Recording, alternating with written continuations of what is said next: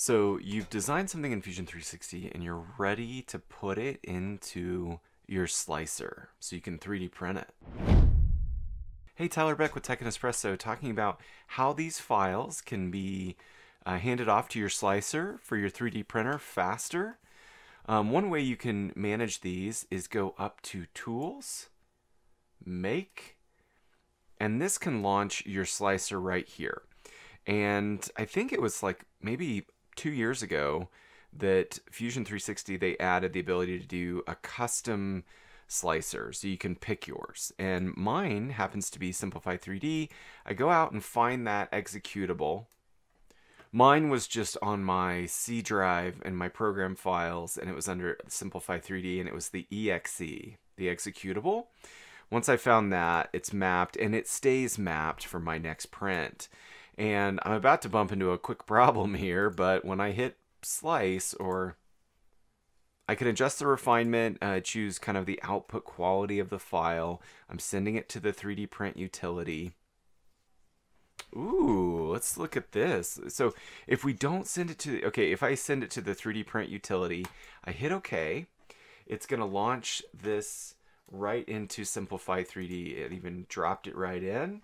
And there's that file. Great. And I'm in my slicer. I can start the 3D print. This is incredibly fast. It's really easy. I love working this way.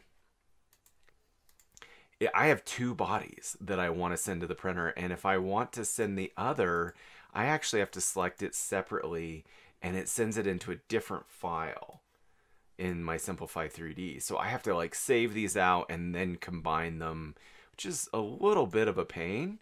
So instead, I can select both bodies and do an export as an STL and save that local. And this works great, except for mine takes roughly 4 to 5 minutes, sometimes longer. But what if we come into the slicer, we don't send it to Simplify 3D, but we do select that body, hit OK, it's saving this as an STL, and that's really fast. Select the other, send it, the other body, save it, done.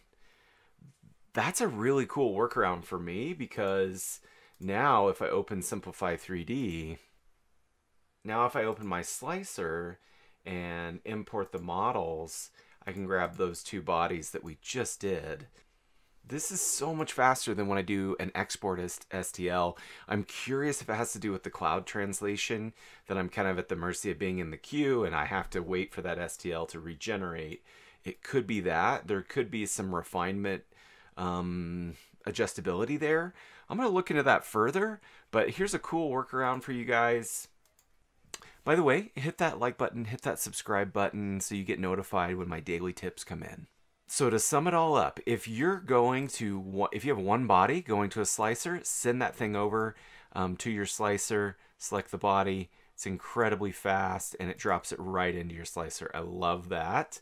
If you have multiple bodies, you might try doing this method, just turning off the checkbox, selecting one at a time, and just saving those out as STL. This, for me, is a local save, and it's incredibly fast, faster than even doing an export. Looking for more shortcuts? Check out the 44 here, as well as some new exercises for beginners.